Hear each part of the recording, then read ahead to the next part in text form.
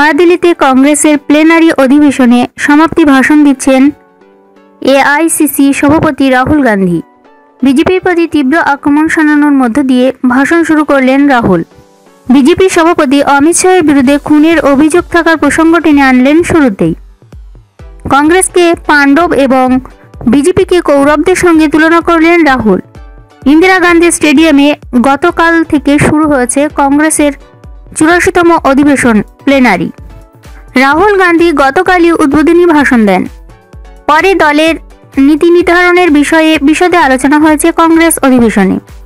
প্রাক্তন সভানেত্রী সোনিয়া গান্ধী, প্রাক্তন প্রধানমন্ত্রী মনমোহন সিং, প্রাক্তন কেন্দ্রীয় অর্থমন্ত্রী পি চিদম্বরম সহ সিনিয়র কংগ্রেস নেতারা গত দুদিনে ভাষণ দিয়েছেন অধিবেশনে।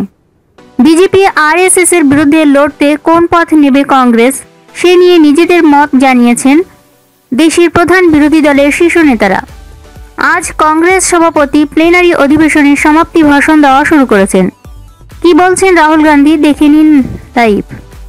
ঝগড়া করতে চান কিছুদিন পরে, ঝগড়া ভোটের পরে করবেন। আপাতত 6-7 মাস একটু কড়া অনুশাসন চলবে, একটু ধাক্কা লাগবে, সবাই মিলে ভালোবেসে নির্বাচনটা লড়তে হবে।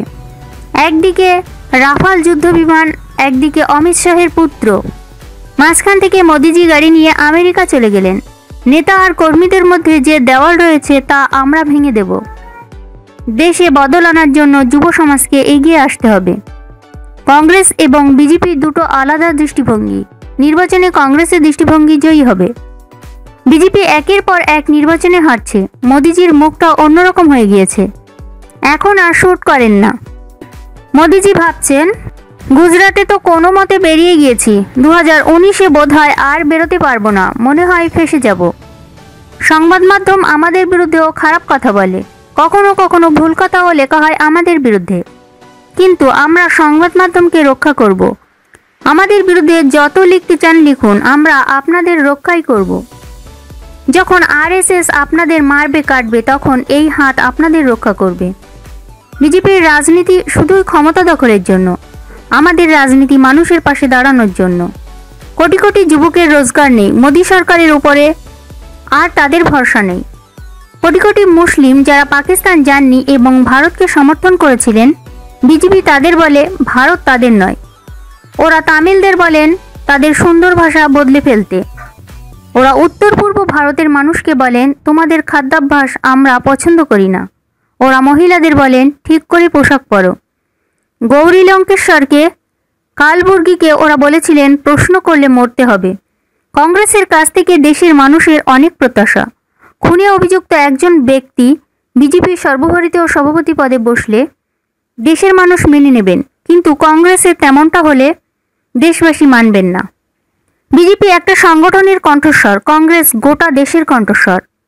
আমাদের নেতারা স্বাধীনতার জন্য জেলে ছিলেন। তাদের নেতা সাভারকর ব্রিটিশের কাছে ক্ষমা চেয়ে চিঠি লিখেছিলেন। নীরব মোদীর সঙ্গে প্রধানমন্ত্রীর নামের মিল রয়েছে।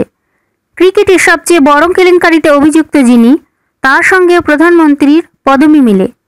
আপনারাই ভেবে দেখুন মোদি মানে তাহলে কি? আজকে দিন স্বচ্ছ ভারত হলো কাল্পনিক জগতের কথা। দেশ কি মিথ্যেকে মেনে নেবে? মহাভারতের যুদ্ধের সময় যে প্রশ্ন সামনে ছিল, এত বছর পরে আবার সেই প্রশ্নটাই সামনে এসেছে। বিজেপি আরএসএস এর লড়াই ক্ষমতার জন্য, কংগ্রেসের লড়াই সত্যের জন্য। হাজার হাজার বছর আগে কুরুক্ষেত্রে একটা যুদ্ধ হয়েছিল কৌরব এবং পাণ্ডবদের মধ্যে। কৌরবদের অর্থ ছিল, সংখ্যা ছিল, তারা সাংঘাতিকভাবে সংগঠিত ছিল। বিপরীতে ছিলেন পাণ্ডবরা, তাদের ছোট সেনাদল ছিল, তারা বেশি কথা বলতেন না। কিন্তু কৌরবদের লড়াই ছিল ক্ষমতার জন্য, পাণ্ডবদের লড়াই ছিল সত্যের জন্য।